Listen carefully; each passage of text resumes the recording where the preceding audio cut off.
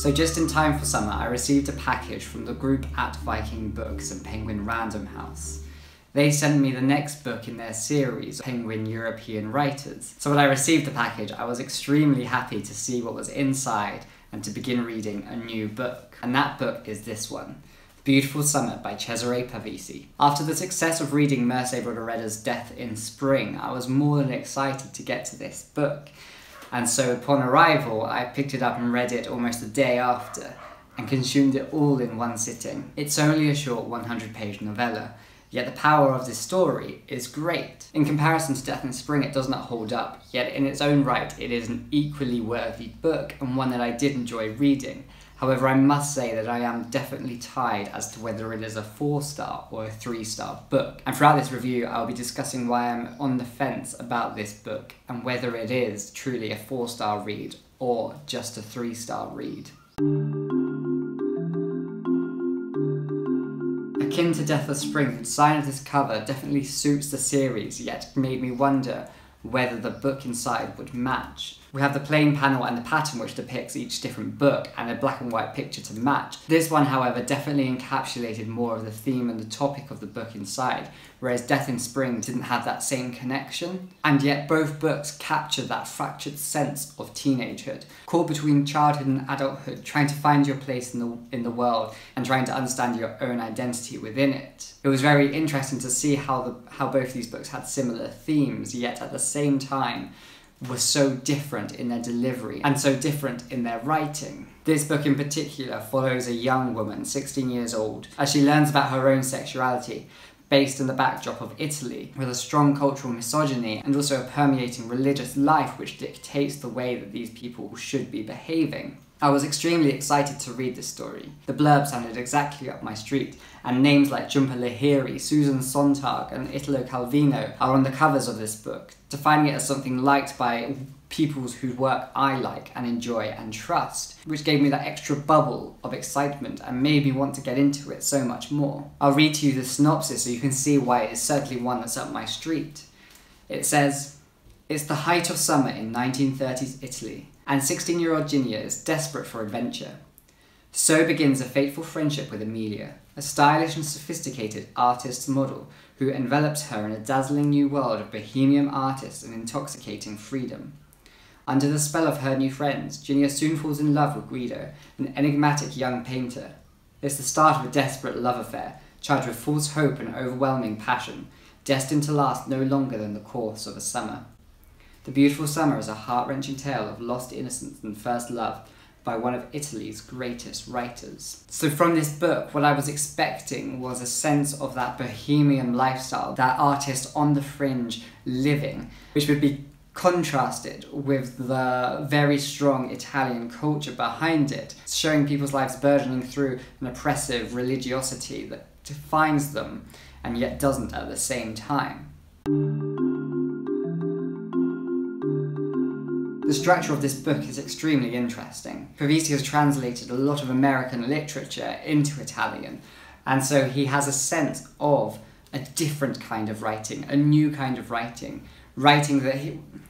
to him that inspired and excited him, that broke away from the traditional prose style. And you can see that being drawn here in this book. His sentences are fractured, his sense of time and place is also fractured, and yet it is captured so well because we're seeing the story through the eyes of a 16-year-old girl. Her ideas are equally as fleeting as she goes from place to idea to new passion, new dream. She's constantly trying to define herself through the people that she's around and yet constantly contrasting herself to them at the same time. She's not quite sure of who she is, she's not quite sure of what she wants. So when the sentences are as fleeting as those thoughts in her head, you begin to feel that sense of helplessness and teenage loss and struggle, which I found absolutely riveting and absolutely fascinating. Though I must say at times it was also quite confusing. And I don't know whether it's Pavese's writing himself or whether it's the translation. There were times when the jumps between time and place and characters didn't make sense. And I don't know whether it's because in the English language we've lost those gendered nouns which helps define the context, especially in regards to Ginia's character, in that she has a wide group of friends and each one is so different yet at the same time so very much the same. So when you're lost trying to define who is who, because the author refuses to say their name. We don't have those other signifiers to represent these people. And while that could be a tactic on the author's behalf, I do actually think it could be something that has been lost in translation. And yet, as the days, weeks, months pass of this summer in Italy, so does our understanding of the story and our main character.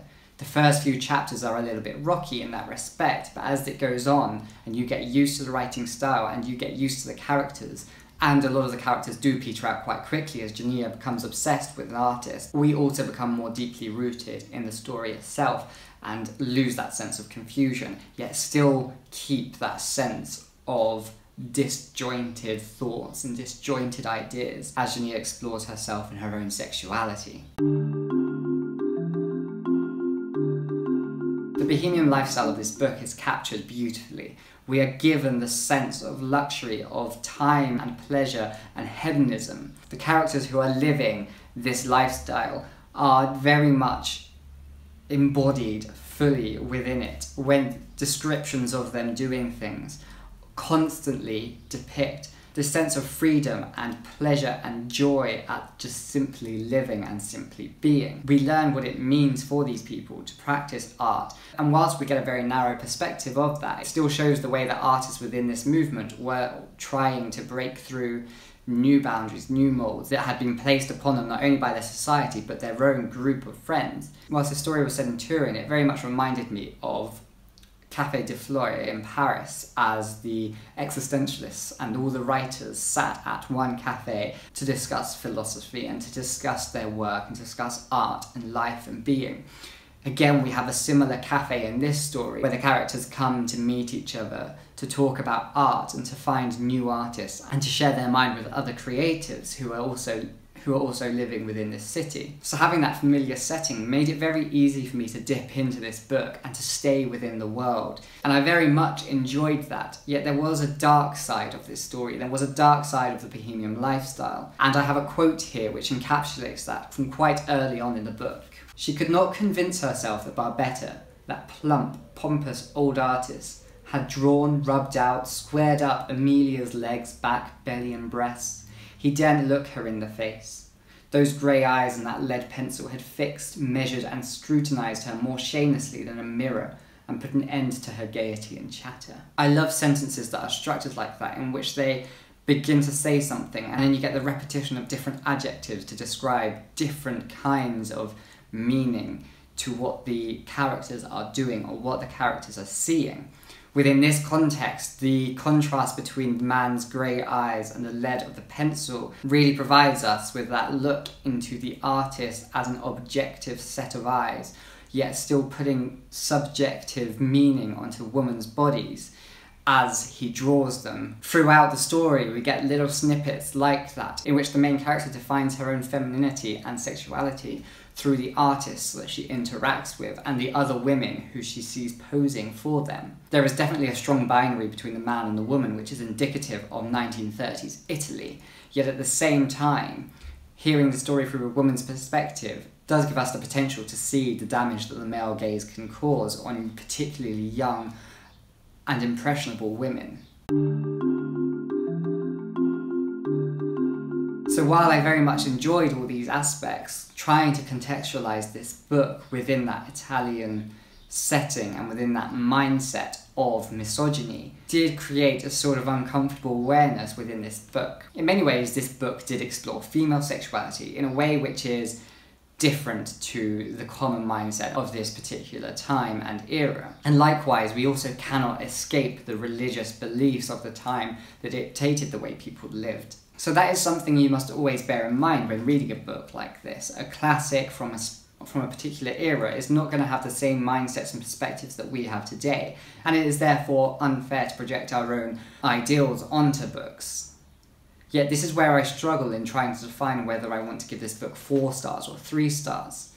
I very much enjoyed the writing, and I can very much view this book as an object of its time and its place, yet there are some things which made me quite uncomfortable and didn't feel were wholly necessary. Considering we are exploring the bohemian circle of Turin, we should be getting a more freer, more lively perspective of these people's lives. We do have one character who is progressively portrayed as either bisexual or lesbian. It's hard to define, but her sexuality is quite free, and as the story progresses, perhaps she does become more aware of her lesbianism. That exploration of that woman's sexuality was very interesting throughout the book, and the plotting of her character arc was beautifully done. Yet at the end of the day, she caught syphilis from a woman and was damned by all those around her who didn't even want to touch her. For me, that was very uncomfortable. It was the very much typical, this character has to be punished for their queerness. This female character was punished by the author, and I don't think that was wholly fair. So you can see how the author was affected by his culture and his time, and I would be able to almost forgive that if he wasn't so dead set on portraying the bohemian lifestyle and a free lifestyle. The liberation that he rewarded his characters was very much for the men, and the women who were given the space to explore were punished every time they stepped out of line. I feel that's an injustice given to the women within that particular bohemian circle. Throughout very similar artistic movements in European history, women were living within them. Women were creating incredible art and providing new voices to these things, yet still they were kept in the black rooms of history to be forgotten and to not be aligned with these movements. So when you have men writing about these particular artistic groups, you do always lose those feminine voices, which I feel has happened with this book. And considering that the story is told from a female's perspective, you would have thought that the author would be a little bit more fair in his dealing with women's voices and women's experiences. So then that puts me in this conundrum of whether or not I should still see it as a text of its time, it's a text of its culture, or whether I should hold it to higher standards because it is trying to depict a female's experience in an artistic movement, and fails in that respect. So were it not for that, this would definitely be a solid 4-star read. The writing, the prose, the story is wonderful, and it's just that discomforting reality that I'm trying to navigate through as I begin to ask more for historic accounts of artistic movements like surrealism, like existentialism, and even like the artists between the wars in Italy that we should be seeing in this book and not quite receiving. So overall, this book is a good read, and I think you can't help but see it from a critical perspective because of the way it is portrayed and written.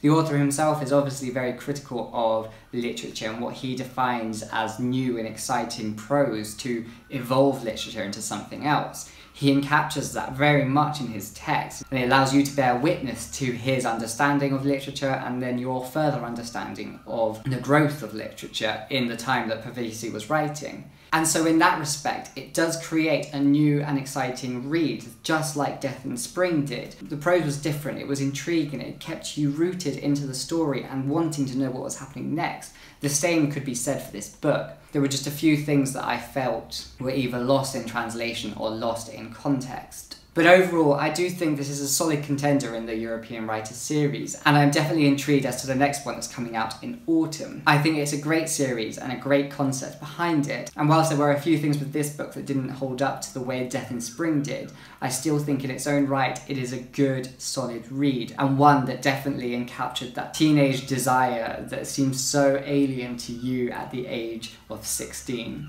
So I would suggest people to read this, but I would suggest to going into it with a critical perspective and have that make you question your own consumption of books and literature and placing them within their context as cultural objects as opposed to being completely free of anything and policed by our current day perspectives. Life was a perpetual holiday in those days.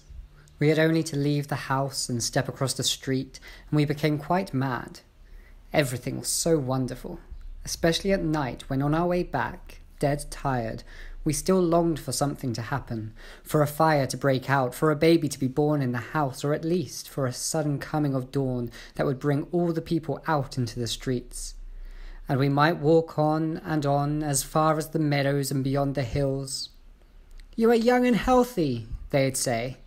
"Just girls without a care in the world." Going to sleep seemed silly and robbed you of time when you might be enjoying yourself.